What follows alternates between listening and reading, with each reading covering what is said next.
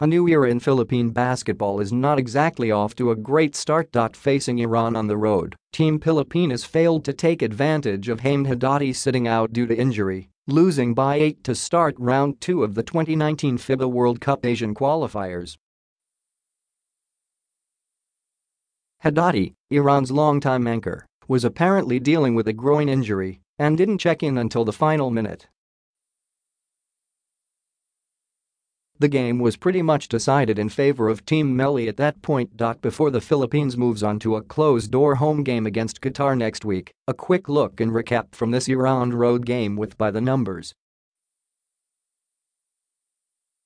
1. Number of Gilas Pilipinas players who scored in double figures. Christian Standhardinger continued his fine play for the national team, scoring 30 points and 12 rebounds off the bench.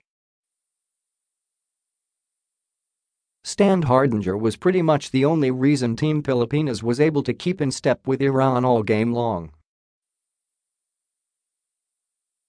19. Total points for Standhardinger in the first half. Phil German forward scored half of Team Pilipinas' total output after the first 2 quarters. Standhardinger scored another 9 in the fourth to try and push the Philippines to victory, but it was not enough. 18. Total combined points for Alex Cabagnet, 9 points, Scotty Thompson, 5 points, and Marcio Lassiter, 4 points.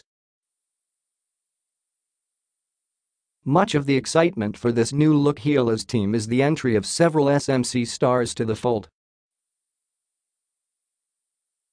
Safe to say, this trio didn't have that good of a game. Cabagnet had a stretch in the third where he was able to put up a string of points, but he definitely struggled from deep, shooting only 1 of 7 from three-point range. Lassiter also struggled, scoring only 1 try on the break for 4 points on 1 of 9 shooting.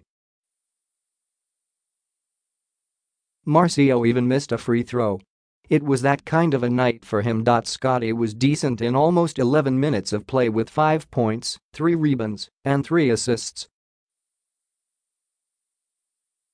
5. Total 3-pointers for Gilas Pilipinas. Philippines shot 5/28 from deep. Not ideal, especially playing on the road.